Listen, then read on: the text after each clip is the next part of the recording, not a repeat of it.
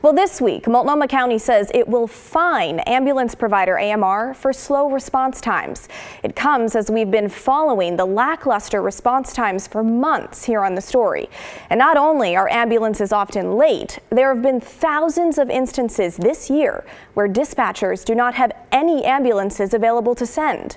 Investigative reporter Evan Watson has a breakdown of what the fines would look like and AMR's latest response. But first, he answers the simple question, how did we get here? AMR hasn't met Multnomah County standards for ambulance response since March of last year. The company blames a nationwide shortage of paramedics and the county's commitment to 2 paramedics per ambulance. But that won't save AMR from fines. Multnomah County's contract with the company allows the county to fine AMR for poor performance. For example, AMR ambulances are supposed to get to 90% of emergency calls within 8 minutes. AMR's response times have fallen off over the last year, down to about 60 or 70% for compliance. Multnomah County now plans to fine AMR $10,000 per month until response times improve. The county can also fine AMR when ambulances are unavailable or take way too long to arrive, up to $500 per incident.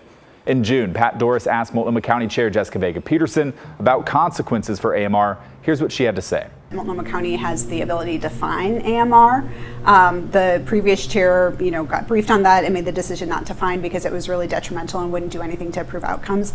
I've just asked our team to rebrief me on that and look at the information and to really reopen the conversation about what we can do to address, this crisis that we're in right now in terms of ambulance response. So clearly it's something that's serious enough that you're willing to consider fining the company. It reflects where we are right now in terms of the response times that we're seeing. I think AMR has been a really good partner over the years, and the work that the paramedics are doing every single day is just incredible. But I think that this is a situation that we have to be looking at all the options.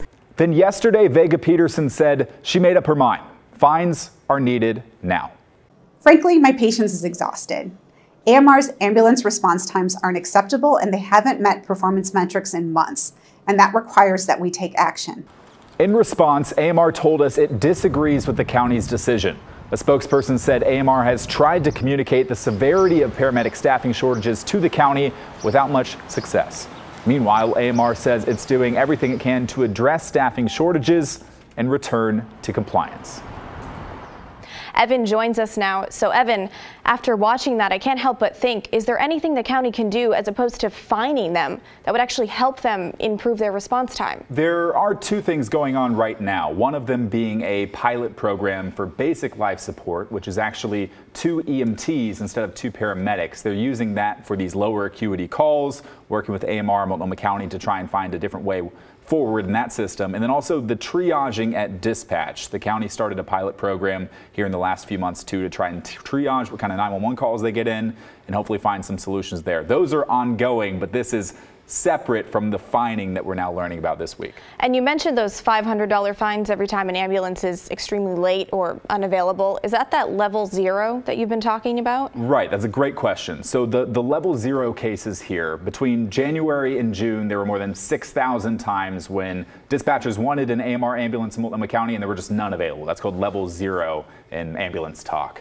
Now, that isn't necessarily congruent with the up to $500 fines per incident because it depends on how quickly an ambulance could get there. But if the county took those level 0 incidents and tracked them and pursued those, that could lead to much larger fines than just the $10,000 per month. And we'll have to see how much they'll want to enforce that moving forward. So, what happens here if AMR can't find enough staff and these slow response times continue? Well, we've been at this stalemate for months now. AMR saying, hey, we don't like the 2 paramedic system. Multnomah County say, hey, we believe it's the best system. You need to get your response times up. So that stalemate keeps going on until either compliance raises or the county backs down on fines or they find some agreement. Maybe the BLS and the triaging system help incredibly, and that the paramedics that are on the ALS, Advanced Life Support, that they get to all these emergencies on time and that you see the response times going up, which would be great news for the citizens of the county here. But until that point, we'll have to see this push and pull and if one side gives or not. Okay, so we'll just have to wait and see. Yeah. All right, Evan, thank you for your reporting. Yeah.